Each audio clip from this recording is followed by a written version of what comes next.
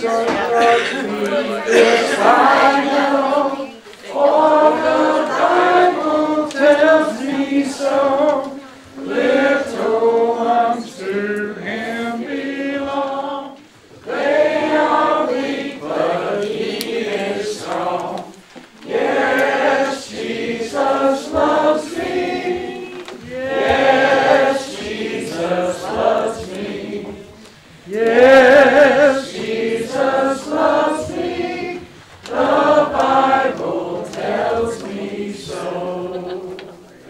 We had the attention of one little feller here, that's his favorite song, and we're going to sing it for him. He was watching. Alright, y'all stand and turn to hymn number 204 in the big red hymnal. Number 204.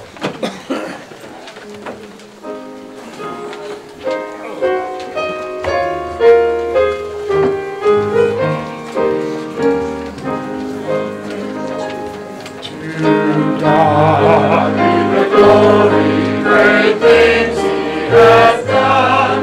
So loved He the world that He gave us His Son, to yield in His life an atonement for sin, and open the life gate that all may know Him. Praise the Lord, praise the Lord, let the earth hear His voice. Praise the Lord, praise the Lord, let the people rejoice. Oh, come to the Father through Jesus the Son, and give Him the glory, great things He has done.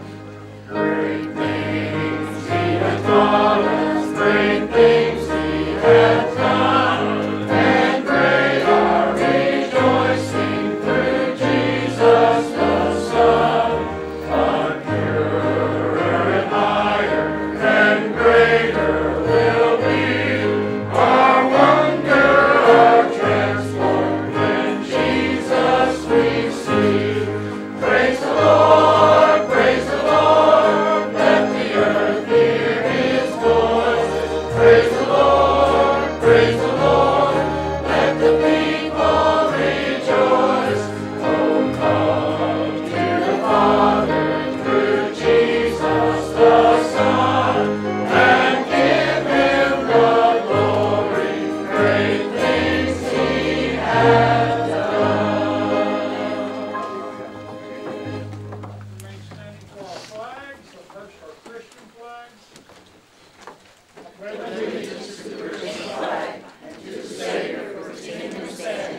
One Savior, crucified, risen, and coming again, to bring life and liberty to all who believe. Christian flag, American flag. Pledge allegiance to the flag of the United States of America, and to the republic for which it stands, one nation, under God, indivisible, with liberty and justice for all. And on the back of your bulletin is the pledge to our Bible. I pledge allegiance to the Bible, God's holy word. I will make it a lamp unto my feet, and a light unto my path. I will not hide His words in my heart, that I might not sin against God. Memorize that. Yeah, sure did. Oh. Big Zay, you did pretty good today. Yeah. Good morning, everybody. How y'all doing? Great. All right. Let's see. Way of announcements. By the way, yesterday was a birthday celebration for Dad and Richie. Sarah would like to thank you, the church. We all want to thank you. It was great. Sarah, you did a good job putting it together. I did a little bit of a stretching the truth, I'll call it, to get him here and then Dad here too. So, Lord forgive me for that. But anyhow, it was a success, and it was really good turnout, and we love them and love everybody that brought food, and it was just a good time. Good time. Thank you for that. Today at 6 p.m. will be the monthly Singspiration. It's the first Sunday of the night, and Barberville will be here. So You know how them. Barberville won't be here, it'll just be us. Oh, well, then there'll be plenty of food then.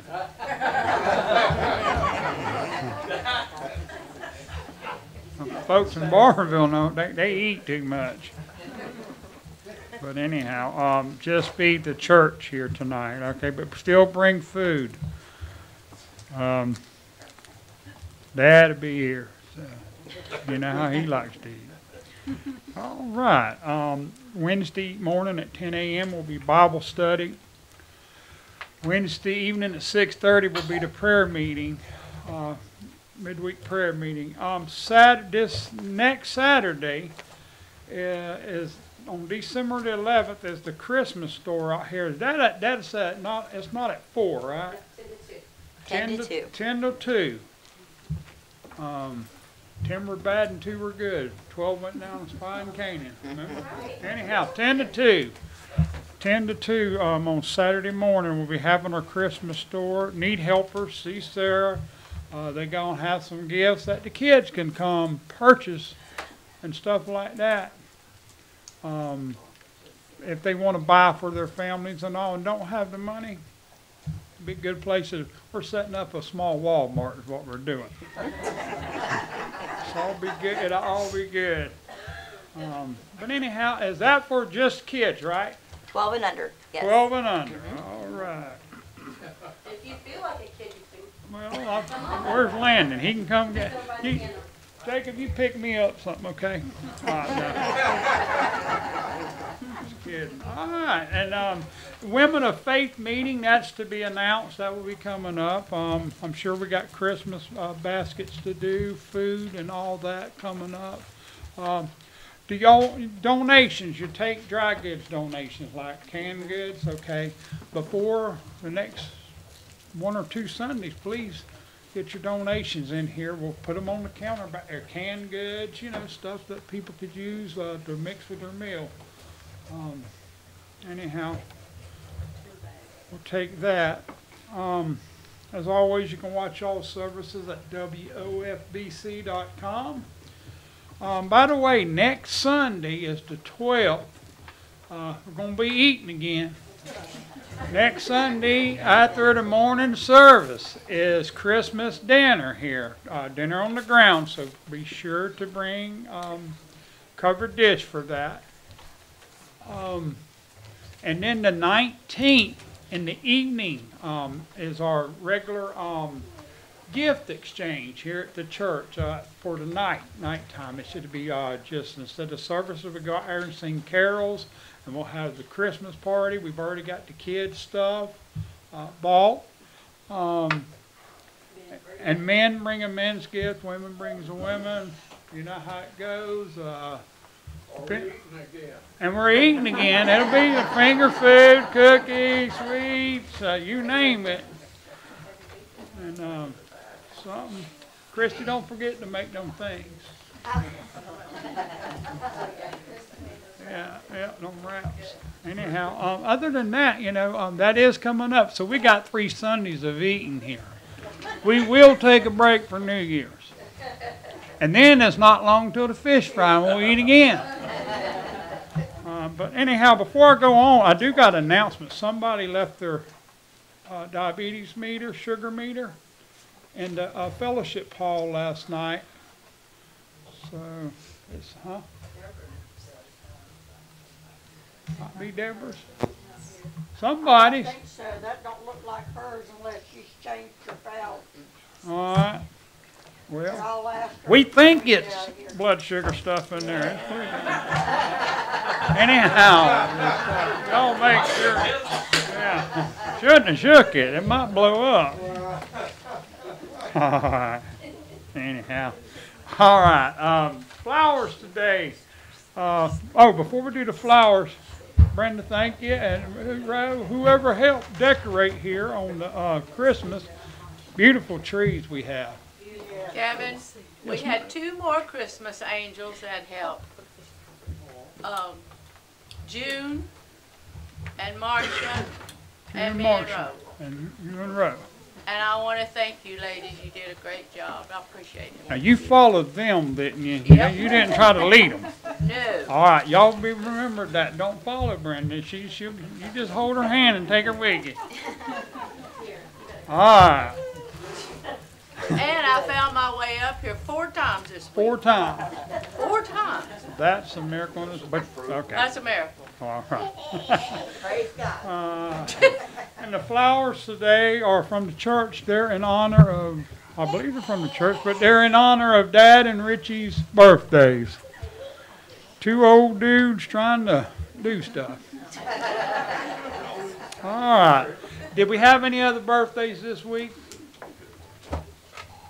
How about any anniversaries that was celebrated? Well, let's sing happy birthday to them again. Happy birthday to you. Happy birthday to you. Happy birthday, God bless you. Happy birthday to you.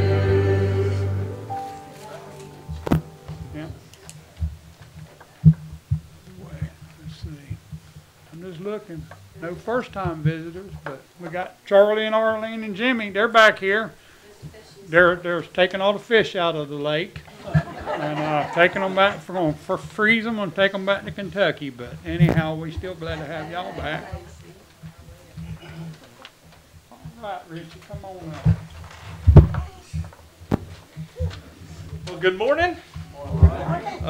Not gonna say too much. I do want to thank everybody for coming out last night and surprising me. It was the first time I've ever been surprised like that. Brother Howard said it's the first time that he was ever had a surprise party where he was actually surprised. So, but I will tell you this.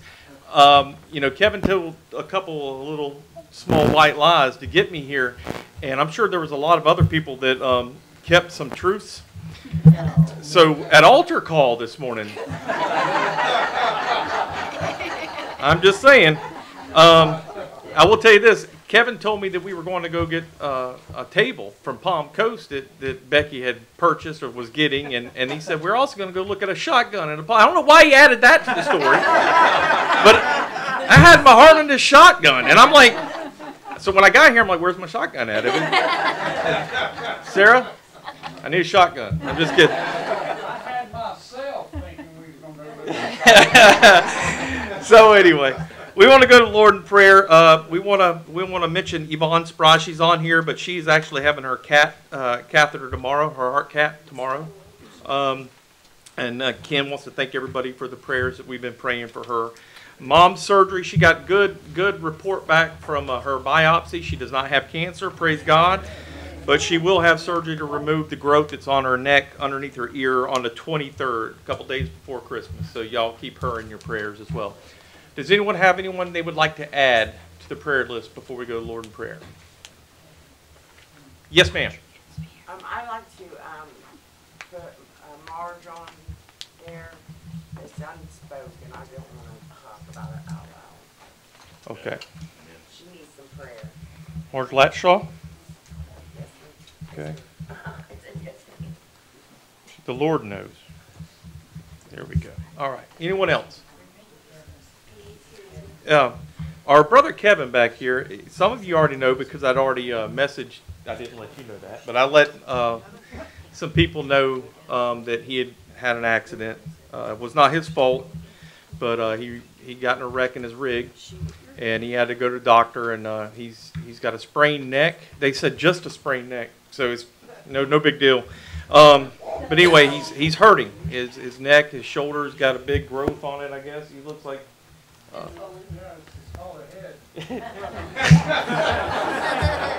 I am not an animal. Anyway, pray. I'm sorry, Kevin. I'll be repenting today too. To pray for Kevin, his pain, and also keep Becky in your prayers as she's continuing to recover. And my wife, she's got a problem. She had a hernia surgery a couple years ago, and she's having issues with that again. So keep her in your prayers. And Michelle, you did your thing on your... Yeah, I doing an MRI up at Mayo on Tuesday.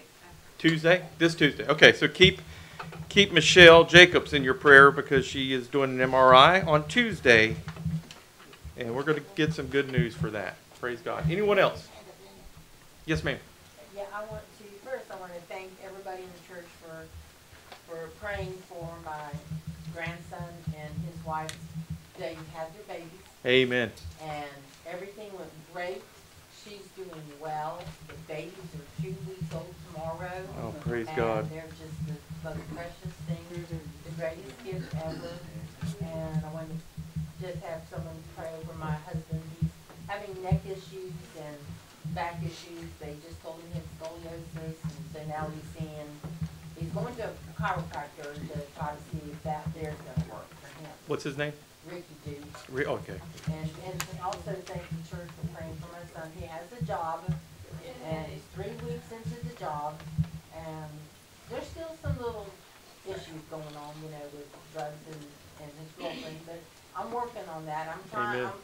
the God's working through me to talk to this child, and I've got so close to taking her to Lighthouse Ministry to get her help, because I could feel if I can get her help, that will help him.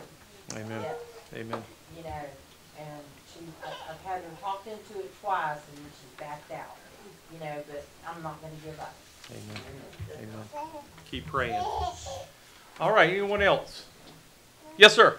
We've got a baby back in Kentucky. She's 18 months old, and she's going to be having brain surgery too. What's her name? Evelia Hughes. Evelia?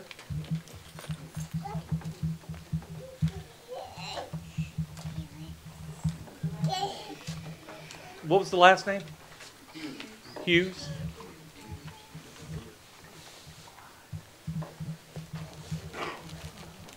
Okay. Anyone else? All right. If not, let's go to Lord in prayer.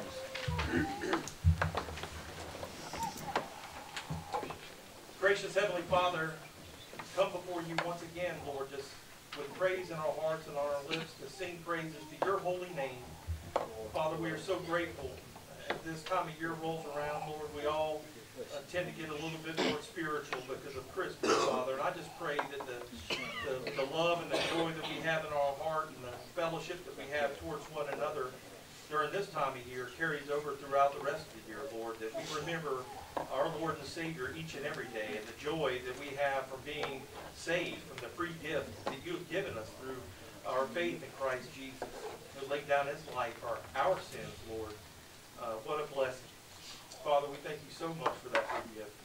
Lord, I thank you for everyone who has gathered here today and ask your hand to be upon them. Put a hedge of protection around us all, Lord, and guide us in the path of righteousness for your name's sake and for your glory. Father, and we pray for these that are on the prayer list continually, Lord, just lifting them up to you, knowing, Lord, that you have everything in control and that you're going to work all things for the good of those who love you and have been called according to your purpose. Father, we just trust in your will, your perfect will. We trust in your plan for our lives, Father, and we are waiting patiently for that day that you call us home, and we look forward to that blessed hope when the skies will part, Father, and the archangel says, come up hither, and we are gone. Lord, what a blessing. And in the meantime, Lord, we just pray that you'll make us bold and strong and continue to use us mightily for your name's sake down here as we should be preaching the word to everyone we come in contact with, Lord, and spreading that love and that cheer and that joy to everyone. Father, we pray for those that we mentioned by name today. Father, I ask humbly, Lord, that you put your hand upon these people and give unto them according to their needs, and go before them, Lord, and work the things that need to be worked for their benefit and for your glory. We pray for Yvonne Spry, Lord, continually, that tomorrow that her cap will go well, and that everything will be fine with that, Father, and that she'll be restored to good health and be able to go home and be with Ken and come back into our church, Lord, as we sing your praises and give you honor and glory for that. Lord, we pray for my mom. I thank you for the good news, a good report, and I pray that you'll work that surgery on the 23rd for her good. Father, we praise you and thank you, Father. Lord, we thank you for the good reports that we got today. Father, the praise reports. Lord, thank you so much for the healthy babies. Thank you so much, Father. And Lord, we pray for Marge Latshaw. We don't know exactly what it is, but you know what it is, and we're just lifting her up to you and pray that you put your hand upon her and provide for her every need. Lord, we pray for Kevin, our brother in Christ, and we just pray, Lord, that you'll heal him, relieve the pain that's in his neck, relieve the pain in his shoulder and back, and restore his health, Lord, and let him get a good report from the doctor so that he can go back to work, Lord. You know he wants to. He's anxious to do that, but Lord, we're trusting in you, in your plan. And Lord, you are good and faithful, and we love you. Father, we pray for Michelle and her MRI coming up on Tuesday, that will work for her benefit and for your glory as we sing your praises already.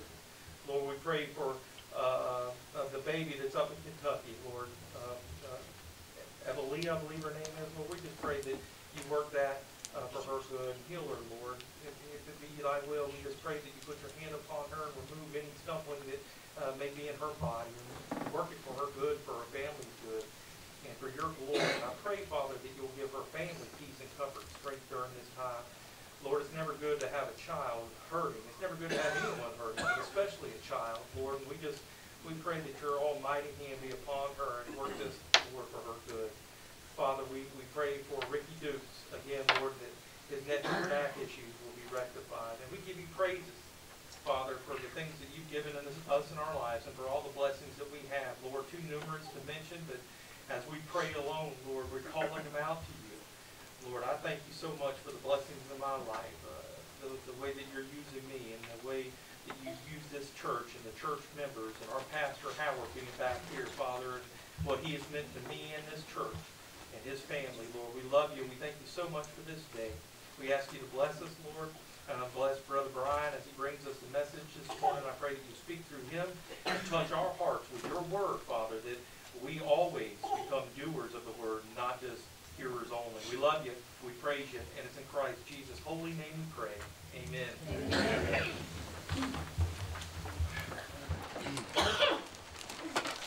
Let's stand and turn to hymn number 231.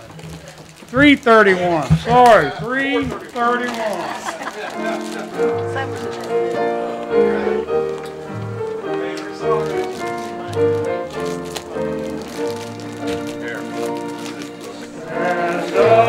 Stand up for Jesus, ye soldiers of the cross. If Zion's royal banner, it must not suffer loss. From victory unto victory, his army shall he lead, till every foe is vanquished, and Christ is Lord indeed. Stand up for Jesus, stand in his strength alone.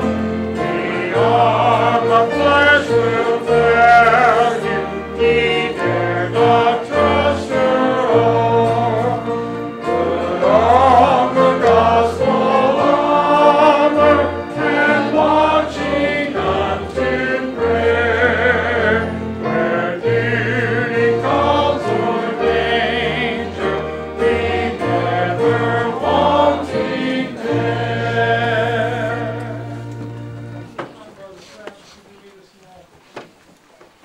Lord, we just come to you praising you for another day to be in your house and hear your word, Lord. And just ask that you do each person here, that you just prick our hearts on the word that Brother Brian brings us this morning.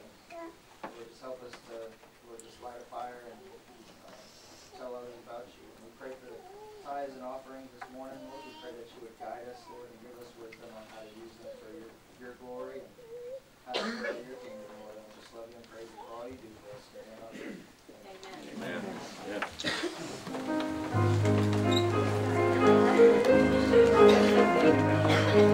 Yeah, he's down here somewhere. He's been hiding here lately when they go. They want to get down in the mud when it gets cold. Supposed to be in the 80s all this next week.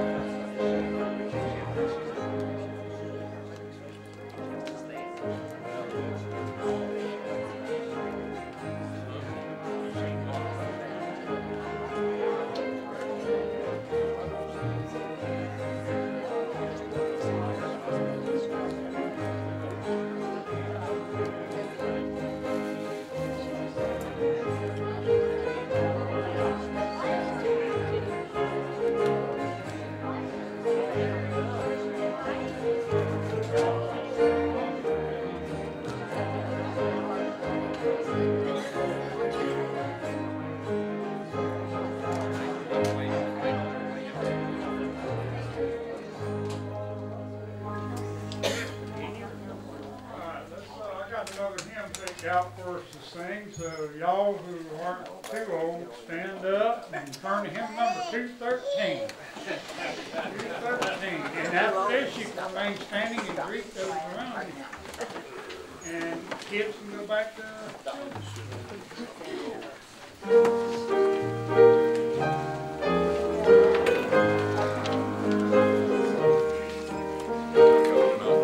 somebody holler at Richie.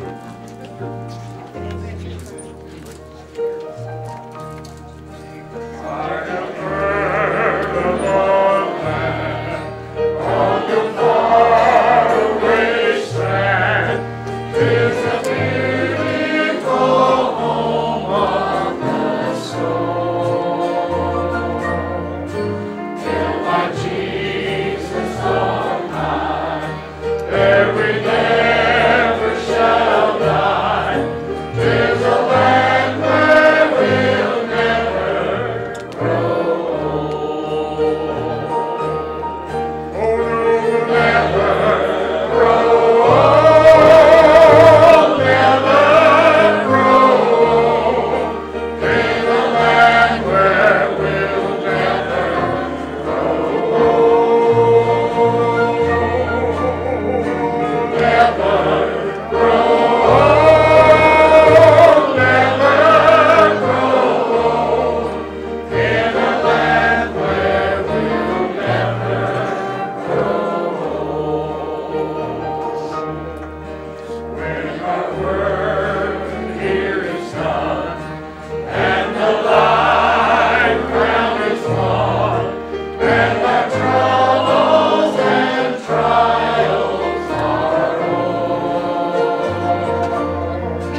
all our sorrow will end, and our voices will win with the loved ones who've gone before. Oh, now we'll never grow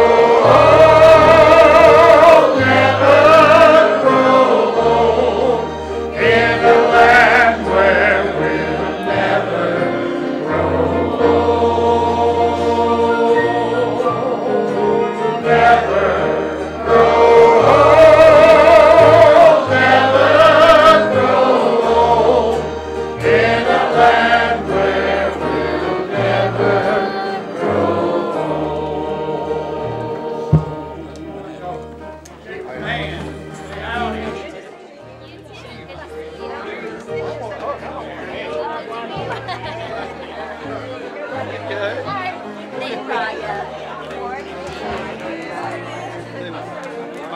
Would you tell me about him running that late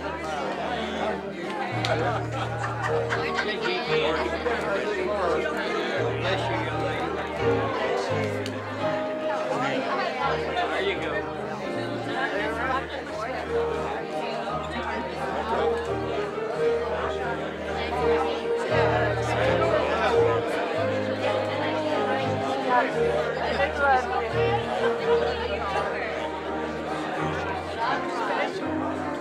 God bless you.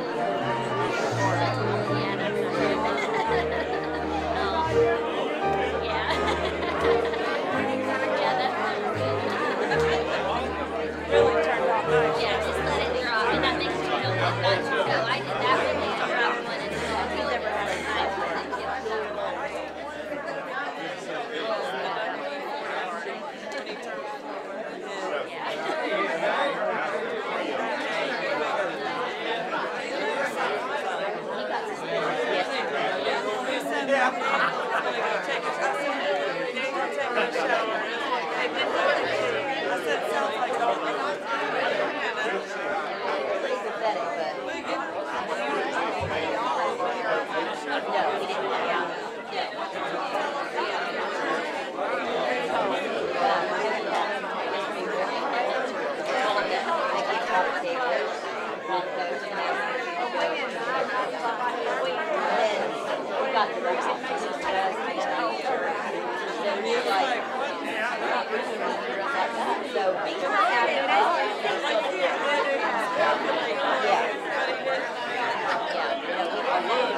I don't know how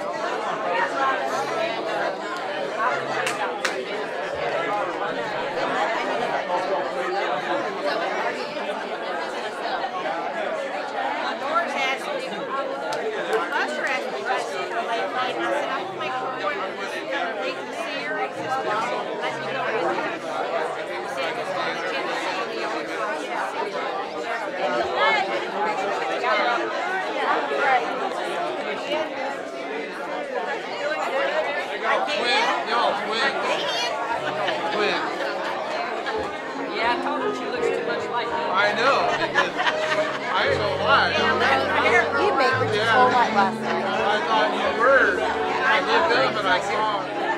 Yeah, it's just so like, well, And all of a sudden, something's not right. You know? yeah, several people looked at me at first. Oh, well,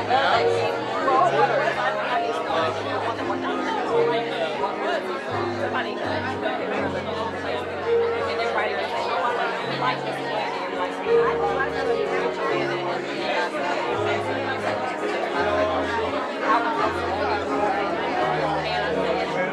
I was shocked that Stevie got back outside and maybe come back in and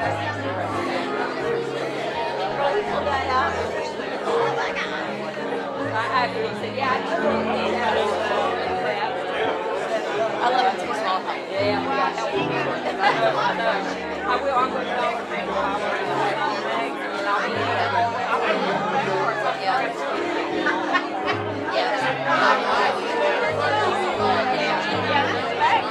I never got put on the bed. Oh, that's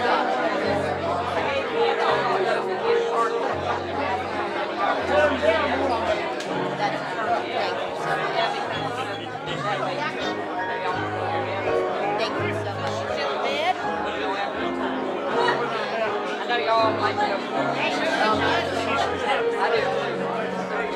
Y'all doing all that. I don't know how. I don't know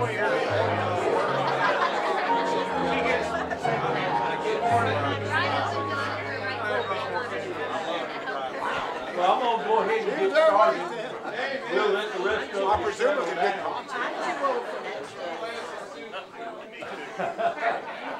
But on the way to, Dad said, well, before you preach, he said, why don't you sing one? He said, sing what you have in Jesus. I'm afraid not to do it because if I don't, Mama might not cook for me. You never turn down a request from your daddy or your mama. That's right. So I'm going to try this one.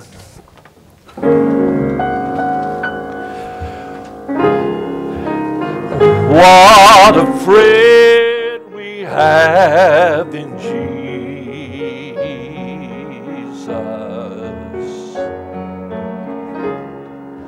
All our sins and griefs to bear.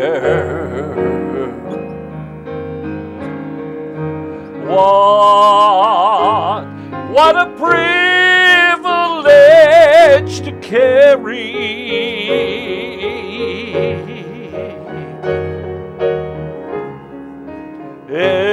everything to God in prayer.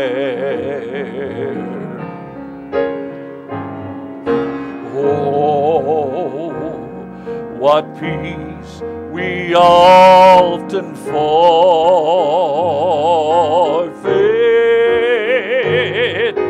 Oh, what needless pain we bear.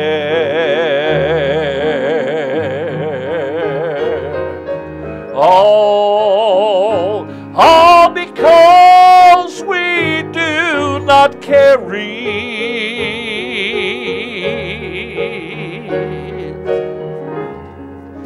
everything to God in prayer. And are you weak and heavy laden?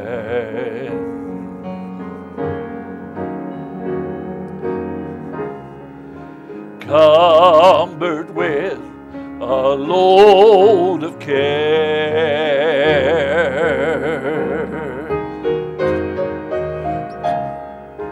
Precious Savior, still my refuge.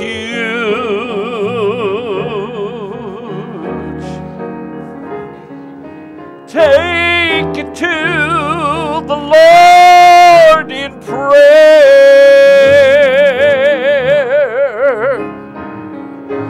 Do thy friends despise, forsake thee?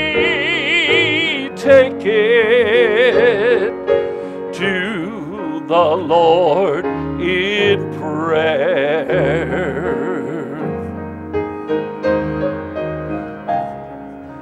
In His arms He'll take and shield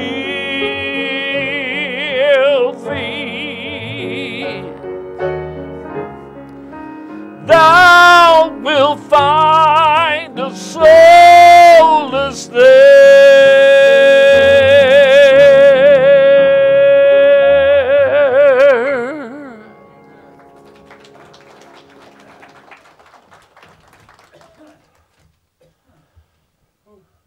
You don't know how blessed you are when you got some musicians that you can just tell them what key you're going to be in and they can just pick it up. Back home in Kentucky, the musicians I work with, I got to have it where they got to have the note. They have no sense of what to play. You know, this might be a little bit too loud, so I'll just turn it down to here, if that is all right. Take your Bibles. I'm glad Chris talked about the origins of the King James Bible this morning, because this is all we've got to stand on. Amen. Do not stand on my opinion. Do not stand upon my thoughts, because if you do, you will fail. I will fail. But we've got the Word of God that we can stand on. And let the Word of God be true and every man what? A liar. You know, and I was glad he didn't go in the shuns this morning. But they were getting all over close to where I was going to be at the 1 Corinthians, the first chapter. And I want to speak to you on the subject. I'll have to move that down a little bit, have my rest here.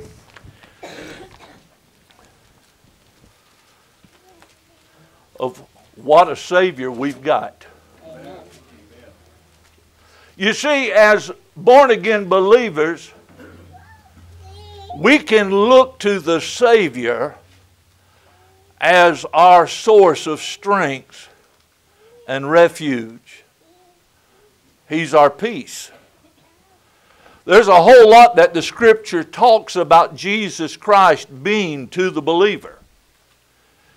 And I like to quote Philemon verse 6, that the communication of thy faith may become effectual by the acknowledging of every good thing that is in you in Christ Jesus. So when I go through the Scripture and I begin to see in Him, in whom, through whom, and it's referencing to Jesus, I say that's for me. It says, I have the mind of Christ. Now some of you said, I know better. You ain't got much of a mind to begin with. But the Scripture says I have the mind of Christ, so I'm just going to go by what the Scripture says than Richie's opinion. No. Or Brenda's for that matter. Yes, Brenda, well, you did bring some of your family. I told her, she come up to me, she said, now, you going to be here tomorrow? I said, yeah, I'll be here tomorrow. I said, I'll be preaching tomorrow. I said, it's always good to have a sinner in church, so make sure you come. And she told me, she said, no, I'll be bringing some of my family along. But y'all don't worry. Ken and Grace showed up, and Grace is here. Good to see you. Good to see you back from North Carolina. I'm going to start in 2 verses. But of course, I'll be going over a whole lot more than 2 verses, so y'all just follow along with me. The last 2 verses of the first chapter. But of Him are ye in Christ Jesus, who of God is made unto us wisdom and righteousness and sanctification and redemption. That's it, a mouthful right yonder. Amen.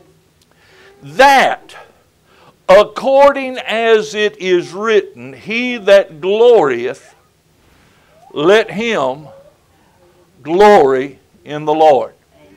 Let's go to the Lord in a word of prayer. Heavenly Father, we come to you in the wonderful name of Jesus. Father, it is a privilege that you granted to us to have not only just access, but you told us to come boldly before your throne of grace. And you made that accomplishment for us by your Son Jesus Christ. When He died, Father, the veil was rent in two. And Father, we can come boldly before your throne, and I thank you for that. Father, today I ask that, number one, you hide me behind the cross, Father, that folks don't see this old country boy from Kentucky, but Father, they see Jesus Christ in me.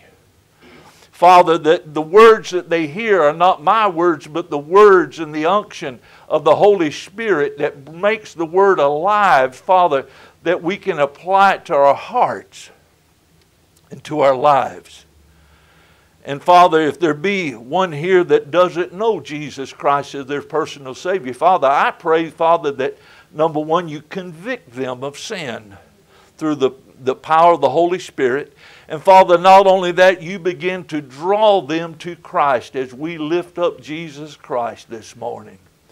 And Father, may they come to a no-soul salvation this morning. And we give you all the honor and glory in the Christ Jesus' wonderful name. Amen. Amen. Christ is made to us. There was 4 words there that I want us to concentrate on. He was made to us wisdom and righteousness and sanctification and redemption. Now, before we get too much into it, who made Christ to us that?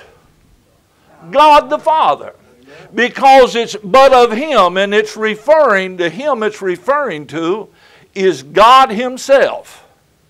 Folks, there has nothing in your life or in the time span of this entire world that has ever taken God by surprise. Amen. The fall of Adam did not take God by surprise, because He already had a plan of redemption that was laid out before the foundation of the world. So don't ever think that there's been anything in your life that has caught God off guard. It may catch you off guard. And you know why most things catch us off guard? I'm going to be honest with you. Is because we're not looking unto Jesus, the author and the finisher of our faith, who for the joy that was set before Him endured the cross. Folks, nothing in your life has taken God by surprise. It might surprise you when they lay you off at work. It might surprise you when you get a telephone call that says, hey, you need to get to Florida. Your dad's in the hospital.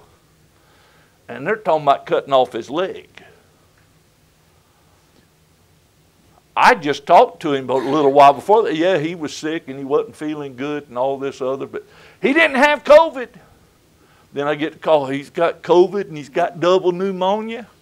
You know, that takes us by surprise. But folks, ain't none of it took God by surprise. God had a plan. Sometimes God has got to get you looking up where He can use you in places that you would never go to at the beginning. Have any of you tried to go to the hospital to minister to somebody, some nurse, when they're in lockdown? The only way you're going to get in is if you're sick. It's the truth. And I heard my dad many times talk about the Lord to nurses. He talked about the Good Samaritan to one, and she'd never heard of the story of the Good Samaritan. So Dad, and I later on that night I said, Lord, let the seed that was sown there be watered, that it would increase. I don't know that nurse's name. I doubt he could remember that nurse's name. He might not even remember the situation I'm talking about. But you know what? God knows who she is. But God has a plan. So none of this is taking God by surprise. Man's sin never took God by surprise. He had a plan. And as part of God's plan in the life of the believer, I'm primarily talking first to believers. God has a plan, and He made Christ for you and to you to be wisdom. Now some of you scratching your heads because you've got a book-learned idea of what wisdom is. You do not go to Merriam-Webster to find out what the definition of wisdom is whenever you're talking about God's wisdom. God's wisdom is defined in verse 24. Verse 24 says, "But unto them which are called, both Jews and Greeks, Christ, the power of God," and notice that next word, that conjunction, "and." He didn't stop there with just the power of God. He also said, "and the wisdom of God." Christ is the wisdom of God. I know a lot of preachers, particularly I've got friends all over the Baskin-Robbins 31 flavors of church preachers. And I've got a lot of them that if they would focus more on the power of God. And I was teasing Richie about that chair. They'd probably take that chair and want to hit somebody with it, just make sure they fell down in their church. I ain't going to hit nobody with that chair. Not yet. But it's not only about the power of God, but it's about the wisdom of God. You know, if you have one, whenever I moved to Kentucky, and y'all folks from Kentucky, y'all probably have heard this before. And if you're from North Carolina or moved to North Carolina and stay up there, you'll hear this. You walk kind of like this. One leg grows longer than the other so you can walk on the hills. That is what happens when you focus on one part of verse 24 without making application to the wisdom of God. You cannot walk in the power of God in your life unless you're also walking in wisdom. And who is wisdom? Is Jesus Christ. That's why God, in the inspiration of the Apostle James, said, "If any man lack wisdom, let him" what? Ask. But let him ask in faith, not what? Doubting, not wavering. And it talks about double-mindedness, being like the wind of the, it's being out of balance, It's hard to do that in Florida. Matter of fact, I'm going to take that little shovel they had in that dessert yesterday and tell them the soil in Florida is so poor, this is what they use to dig ditches. But you see, the wisdom of God is summarized in Jesus Christ. That's why we can ask God for wisdom and expect to receive it, because all of God's wisdom points to one person in history, Jesus Christ. You see, if you really want to know what wisdom is, wisdom, according to God's Word, would be looking at things through God's perspective, not man's. Man's wisdom said it's all about intellect. But you see, if it was about our intellect, we would have a reason to brag and boast. But because it's about Jesus Christ and our relationship and our fellowship with Jesus Christ, you ain't got no reason to brag. As Chris said this morning, you got to get dumber to get wiser. It's not about head knowledge. It's about heart knowledge. Understanding and believing with the heart. And we're going to get into that. God wants you to be full of spiritual wisdom. And being full of spiritual wisdom is to be full of Christ Jesus. The problem is are you full? I was full yesterday when I left here of barbecue. If you consume barbecue, you're going to get full of barbecue, right? Amen. And you're going to be full. And I was sort of like reminded of that little cartoon commercials, Weebles wobble, but they don't fall down. We're just trying to get Daddy to the point he's a weeble, so he don't fall down. He may wobble, but we don't want him falling. Amen or oh me. You see, what are you full of? Are you full of Christ Jesus? Are you full of His Word? Because His Word is truth. Amen or oh me. When the circumstances of life, what is the first thing that comes out your mouth?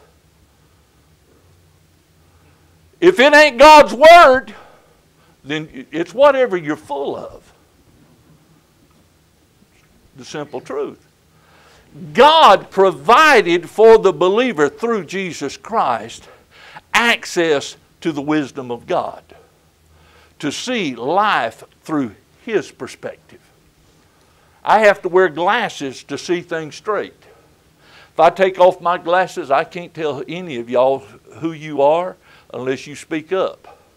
Now I can tell what color do they call that? It's some if you can't pronounce it, don't wear it and don't eat it.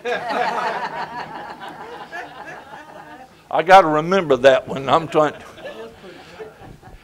But God made Christ Jesus wisdom that is always available to the believer. Amen. Because if you had to count on book learning, some of us have done forgot what they taught us in them books. But Jesus Christ is always available for the believer who puts his faith and trust in Him and is not double-minded, not, well, I'll trust what the Lord says this minute, and I'll trust what Sister Charlotte says this next minute. You follow me? Now let's move on. Not only did God make Christ Jesus available, wisdom available through Christ Jesus, He made righteousness available to us. Oh, the Word of God teaches us that there is none righteous, no, not one. Amen? You see, before you met Christ Jesus, your righteousness was as filthy, stinking rags. But Christ Jesus is made unto you righteousness. He is the one that gives us access to the throne of God.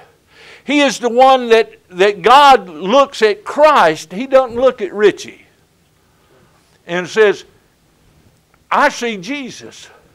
I see the righteousness of Christ Jesus. Turn over to 2 Corinthians, the 5th chapter. And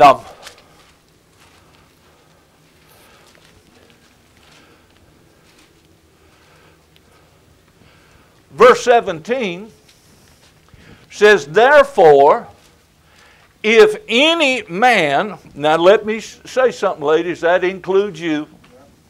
Any human, any man, woman, boy, or girl, that kind of sets it for what God says it is. We ain't going by what the woke generation says, 57 varieties. But any man, be where? In Christ. He, she, is, it's not something that you are becoming, but the instant that you receive Jesus Christ as your Lord and Savior, you became a what? New creature. Old things are passed away. Behold, all things. I love whenever the descriptors of all are given. Old things are passed away, and behold, all things are become new.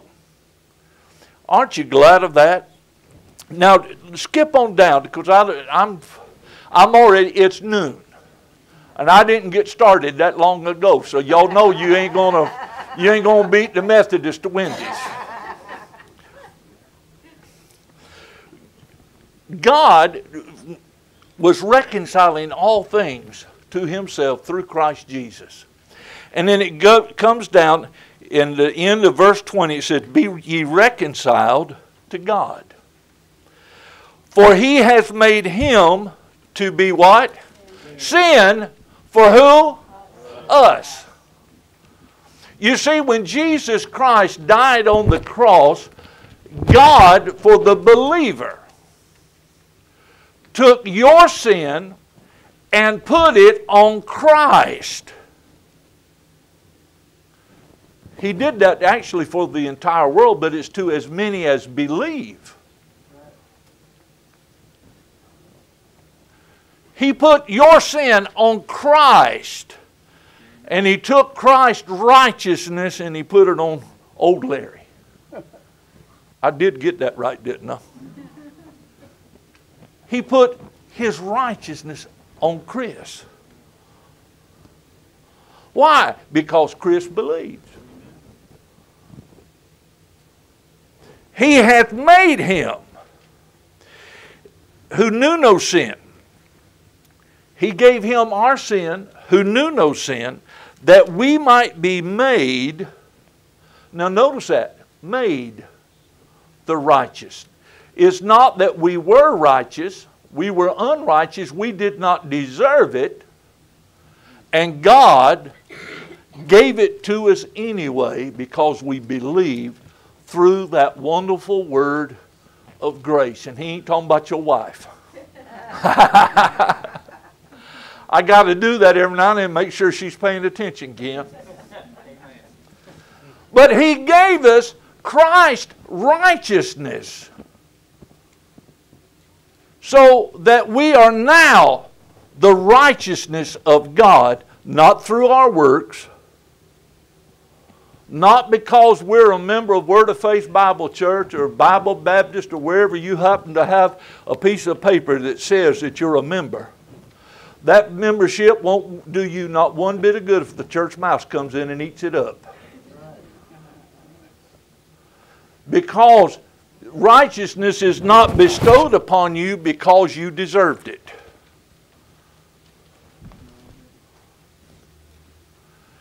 God's righteousness, Christ's righteousness, is not given to us because any of us deserved it. It was given to us because God says, I'm going to give grace to those that what? Believe. It has nothing to do with, and pardon, and I know this was going to offend a lot of people because a lot of people got their trust and hope in saying a little prayer, shaking a preacher's hand. It has to do with believing. Anybody can say a little prayer and not believe it. People do it all the time. It has to do with believing.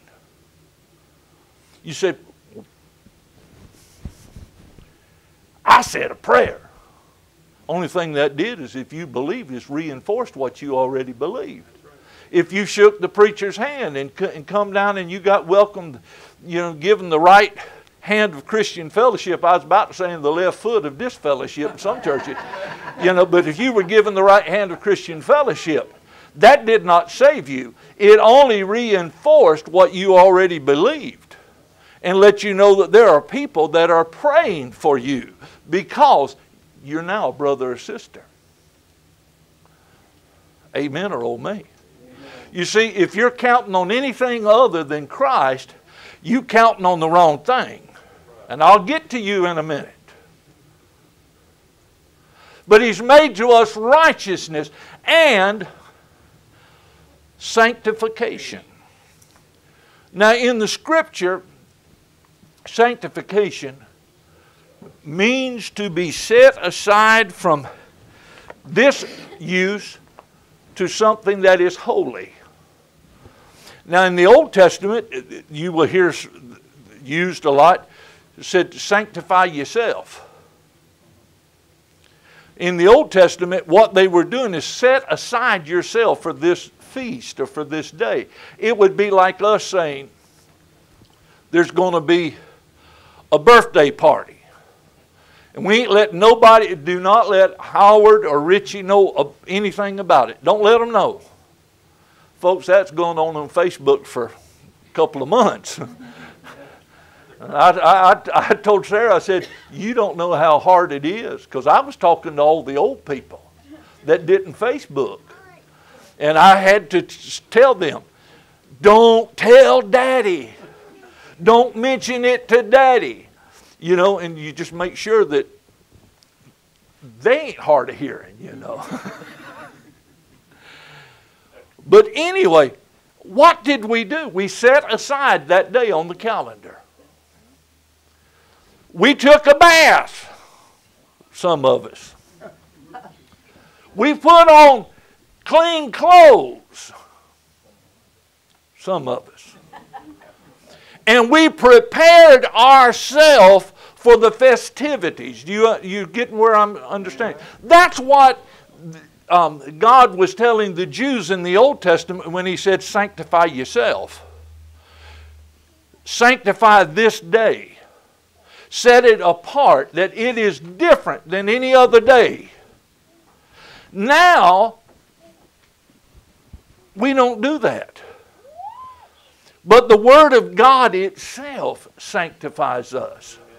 Ephesians, the 5th chapter, whenever he's talking about husbands loving their wives as Christ loved the church and gave Himself for it. And he talks about and sanctified it by the washing of the water of the Word. God's Word sanctifies us. Jesus in John the 17th chapter, I believe it is, prayed, said, Father, sanctify them through Thy truth.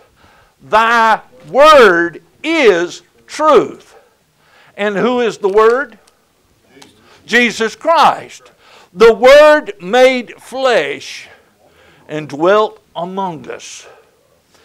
God used Christ, the Word, the living Word, to sanctify you, to set you apart, to make you different than what you used to be. A while back I wrote a song, when I came to Jesus, I came just as I am, but thank God He didn't leave me that way. Why? Because we get into the Word of God, and that Word of God changes us. It judges us. When we read it, the Holy Spirit makes it alive to us and causes us to realize when we fall short to come and ask for forgiveness. And what does the Word say? 1 John 1:9. If we confess our sin, He is faithful and just to what?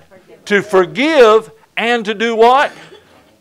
Cleanse us from all unrighteousness. The problem is a lot of believers are going around trying to cleanse themselves from, and they're trying to make it a work of the flesh instead of a work that is bound in Christ Jesus. Because that word to cleanse means a continual washing of the water of the Word. When you read the Word, people say, well, it don't have any effect. Oh no, it has an effect. I wrote a story and put it on Facebook about the grandfather. His grandson said, Papa, he said, you know, reading the Bible don't have any effect in my life. And he said, well, son, he said, go get the coal basket and go down to the river and get me a basket full of water. Everybody knows a basket's got holes in it. And anyway, he went down there and he got there and he come running up. And he says, Papa, he says, I don't have any water in the basket. It all leaked out. He said, go back again. And he kept going back, and about the 7th or 8th time, whenever he went down to the river, and he kept saying, run harder, do all of this. He said, look in the basket.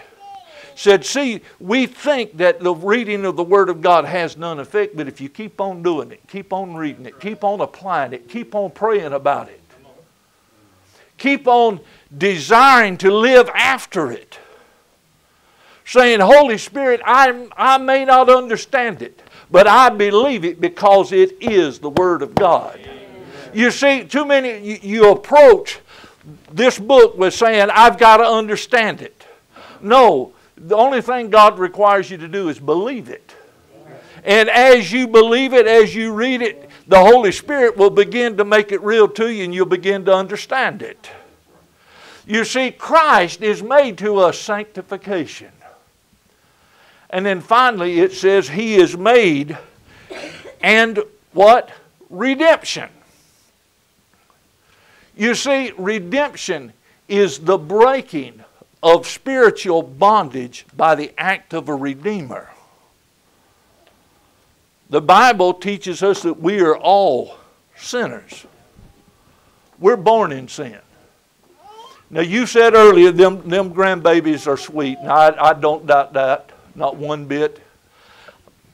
I remember when grandbabies were born. I remember when my kids was born. They was the sweetest thing on earth.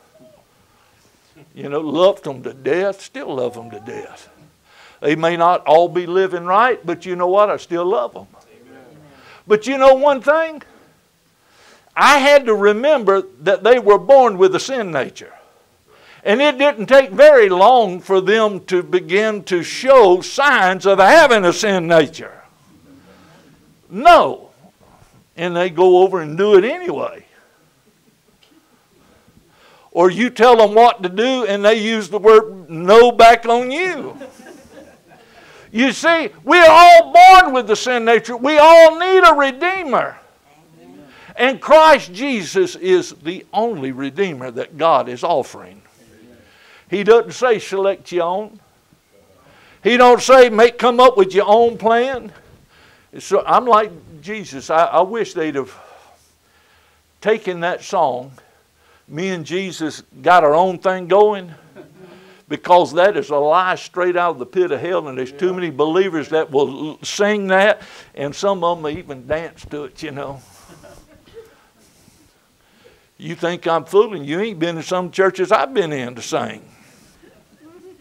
They want to sing me and Jesus. So they change it from our own thing. We got a good thing going. No. God has a great thing if you'll just accept it the way God. It don't need any changing. He don't need to sit down and ask your opinion about how to work it out. He wants you to believe it. Finally, to the lost, to the person that says, I don't know if I have really fully trusted Jesus Christ as my Savior. See, you don't qualify to have any understanding of what I just said.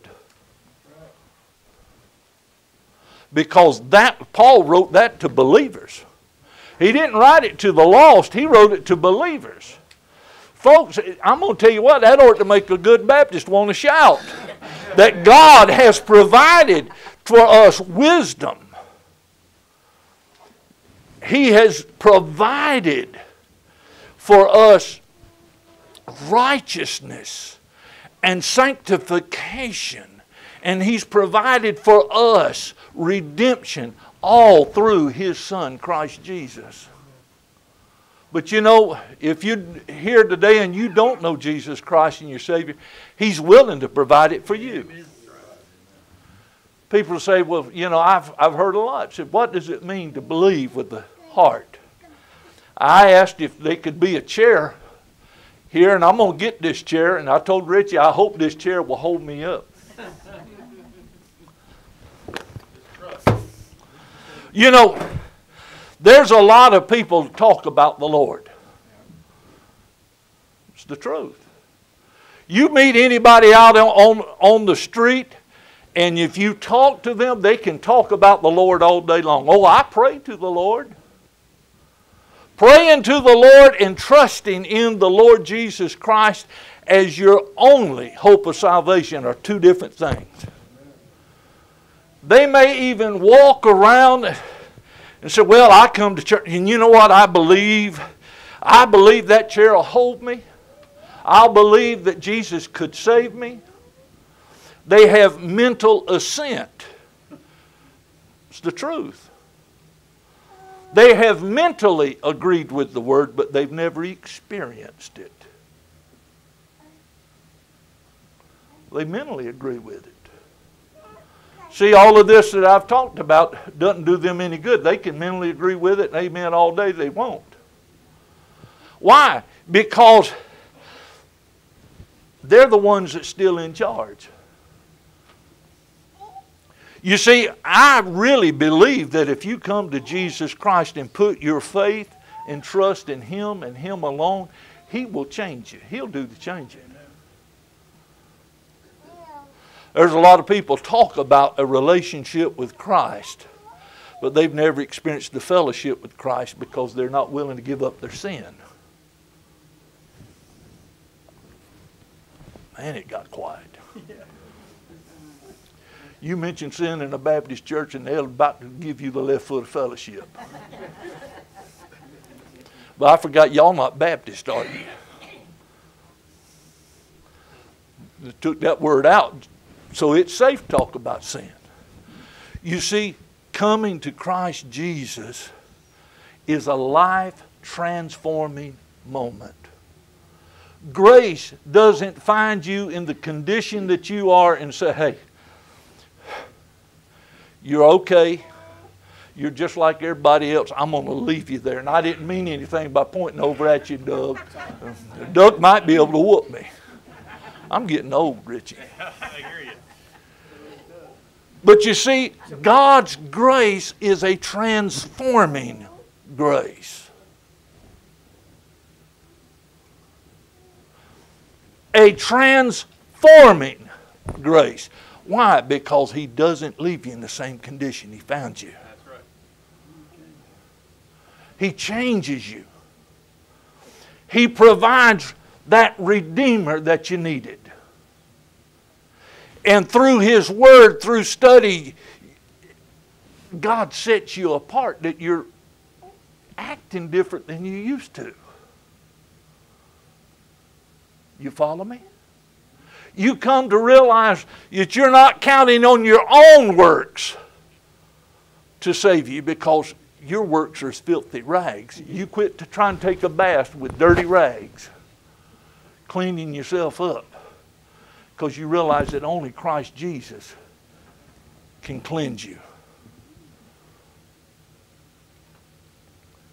And then finally, you begin to get some wisdom about you because you're no longer relying on the mind of the flesh, but you're beginning to rely on the Word of God, and it transforms your life.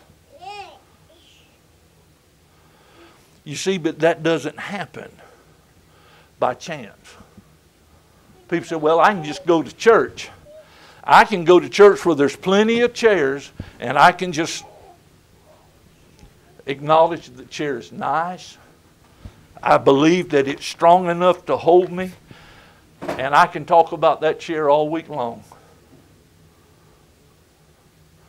I can talk religion with anybody. And that's what most people talk about, is they don't talk about a relationship, they don't talk about fellowship with Christ, they talk about religion. But something happens when somebody realizes, I can't do it on my own. They said, Lord, I trust in you and you alone to save me. I trust in you and you alone to change me. I trust in you and you alone to keep me. You see, there's some people, they don't believe the Lord is strong enough to keep them, so they try to add a little bit to it. They don't believe that the Lord is strong enough to change them. So they want to add something to it. Well, and they start talking about I. You see, but the last verse of 1 Corinthians, the first chapter, what does it say, Chris? See, I done called him off guard. He closed his Bible because I closed mine. Oh, Lord mercy. He said that according as it is written. What is it? I'm letting you get there. I'm trying to give you time. I know. Keep it going, brother. That according as it is written, he that glorieth, let him glory in the Lord. Who are you glorying in? If you're not glorying in the Lord, you need to come and meet Him. You need to come and trust Him completely. Not only to save you, but to change you. And not only to change you, but to keep you. And as He's keeping you, you're gaining wisdom. And it didn't come from you. I like the old song said, I should have been crucified. I should have suffered and died. I should have hung on that cross in disgrace. But Jesus, God's Son, took my place. Oh, what a Savior we got. And if you don't know Him, you need to make time to believe. You say, well, I've been convicted before. Maybe the Lord will convict me another time, preacher. You ain't guaranteed another time.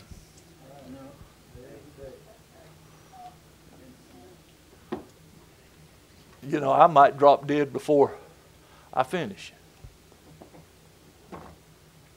Might do it. I could do it. Because ain't none of us guaranteed another breath. But folks, if the Holy Spirit is convicting you, this is why your life is so in shambles and such a array, is because you've never completely trusted Christ Jesus as your Savior. It's time to believe.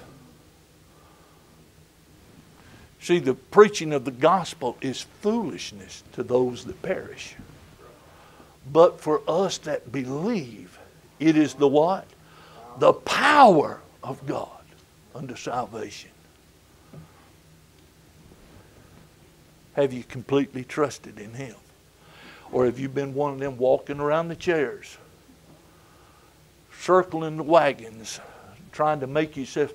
There's a lot of self-help books. There are, and I'm going to tell you what they will amount to. Sorry, I never knew you. You see, there's a lot of TV preachers out there that they avoid the Bible because the Bible convicts them of their own sin. And they want to preach a feel-good message. You don't come to church to feel good. You come to church to worship God. And if that makes you feel good, then praise God for it. But I'm not telling you something to hurt you. I'm trying to reach out, and as my dad one time preached, be that roadblock to hell for somebody that says, hey, come and receive Christ Jesus as your Savior. Come and only trust Him. Only believe. See, it's not about joining the church. It's not about anything else. It's about putting your faith and trust only in Him. And if you're a believer, start believing what the Word of God says that Christ has been made to you. Start walking in it. Because our lives are the only Bible that some people around these parts read. They don't take time to go into the NIV, all them, praise God. Amen. But they know how to read Richie down to the chapter and verse, don't they? They know how to read me. With every head bowed, every eye closed, no one looking around, go ahead and stand to your feet if you would. As the musicians are coming. Brother Richie, if you'll come down here to the front, I'll put the chair out of the way. But if you're here today and you don't know Christ Jesus as your Lord and Savior, you've never fully trusted in Him and come to that place, the Bible says, Jesus says, take my yoke upon you. Learn of me. He said, I'll give you rest. And the only way we can rest is we rest from our works and trust only in His. If that's you, you just say, preacher, I'm not sure of my salvation this morning because I don't know if I'm leaning only on Christ Jesus. If that's you, would you just slip up your hand? We'll pray for you. I see those hands.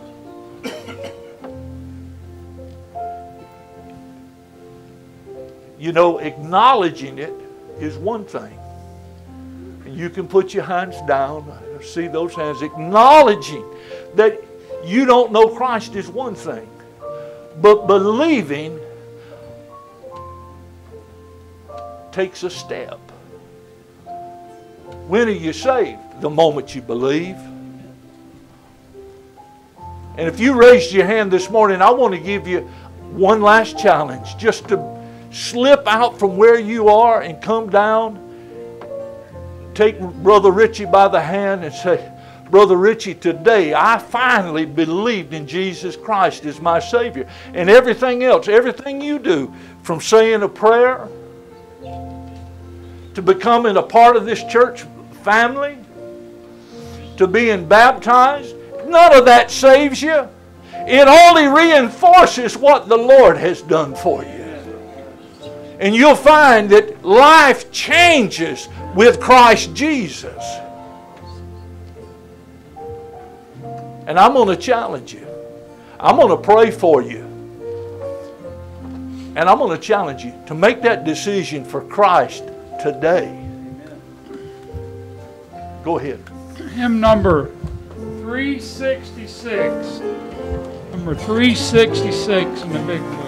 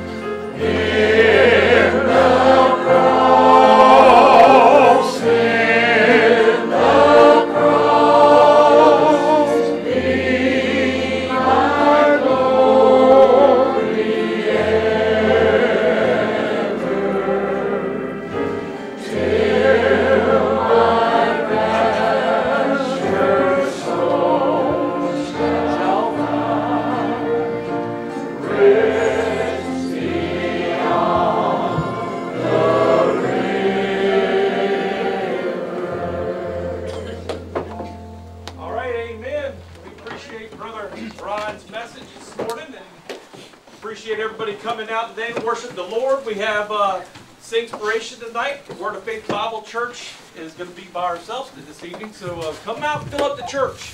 We're going to have some food, some fellowship, and we're going to be praising the Lord with song. I believe Rose got a brand new song.